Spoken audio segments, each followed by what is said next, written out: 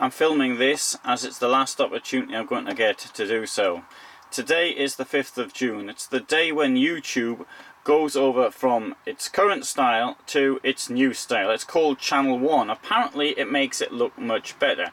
Well, at the moment, let's just do a quick comparison. Here is my current first page. There's my name, got a little video coming up, and there you've got a list of playlists, which you can see. Sicily, and I'll just turn the noise off. So I've got a video which then you can see if you want to, or if you don't want to see it, then you can have a look at maybe my list of playlists, or you can go to my browse videos section. It's also got this nice floral pattern behind it, which I did, and a little photograph of myself, should you be interested in seeing a photograph of myself. And there you have my videos. Now YouTube says you can now go over to having one looks like this. This is my friend's channel, so he won't mind me comparing to his. So what they say is you can now express yourself and be different. Well, you can be different by having a channel which looks exactly the same as everybody else's, except of course for the photograph at the top. At the current stage, no one that I know has got little flowers like I have put on at the background. So that's the first thing. The next thing I'm going to mention is that it does have the advantage, admittedly. I've got my subscriptions on the left, which I didn't have before. I had to actually go looking for them. But on the right, it gives some popular channels, and there it's given a number of popular channels, none of which have the slightest interest for me. One, the Genoa Municipality, which is the one at the very top, so they say it's popular. Well, most of their films haven't even had 100 views. In fact, most of them have 50. Now, I've got films down at 100 views, but not that many of them. In fact, my average is something like 4,000. I can't recall exactly what it is off the top of my head. Anyway, what else have we got? They say that this old style is no longer any good because we have to go to a new one so that it works on all devices. Well, this works on the computer, it works on the mobile phone, and it works, in fact, everywhere that I've ever tried using it. I don't know if it works on a games console or not, but that only accounts for 0.3% of views. It may well work on the games console, I don't know.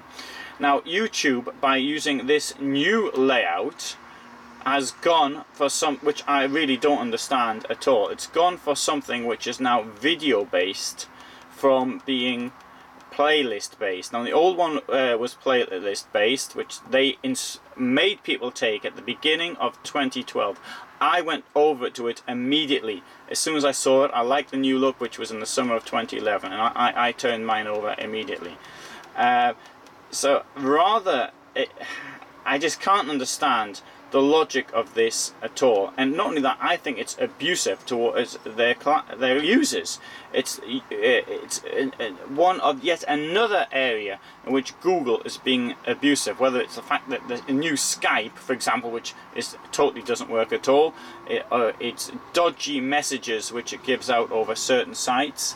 I find it's going too far, and I think as soon as somebody comes up with another version of YouTube video sharing, I'm going to go over to it. There was one called, oh, I can't remember what it was called now, it's gone. Video something, well, I can't remember. Well, it didn't work out. I mean, the last time I went over this video, something or other, it was no longer online. But I think the amount of time I put into this, for example, to make sure that my playlists worked,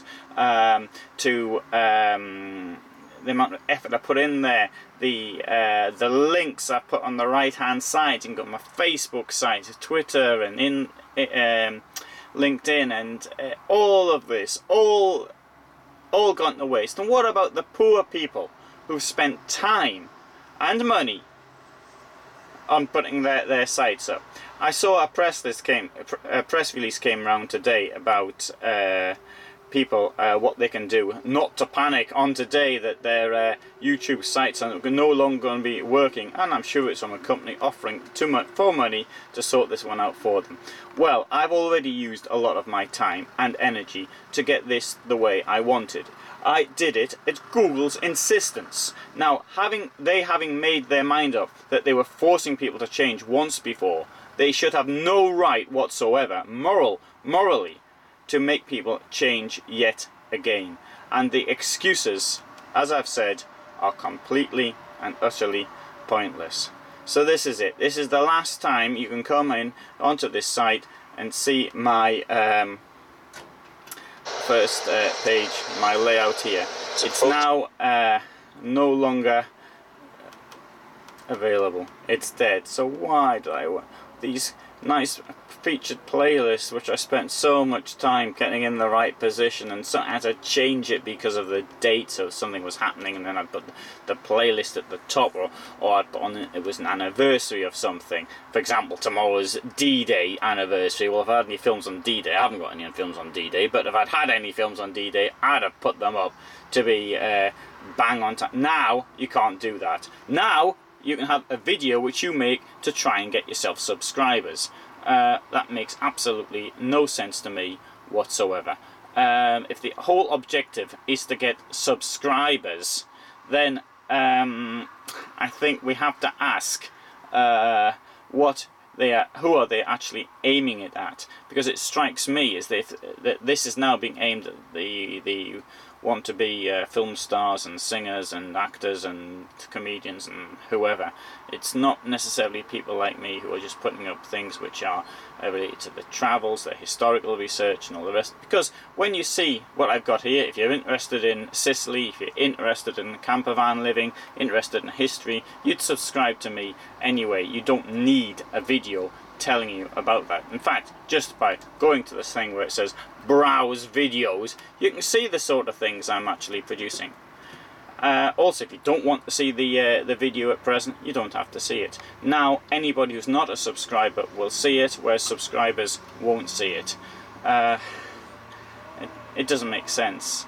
I think there's something else behind this. I'm not absolutely certain what is behind this forced change yet, but I suspect it's something like when forcing people to use Google hardware. I don't know what that hardware is going to be, but I suspect it's something along those lines, so it'll only work on their equipment, but not on anyone else's. I may be wrong.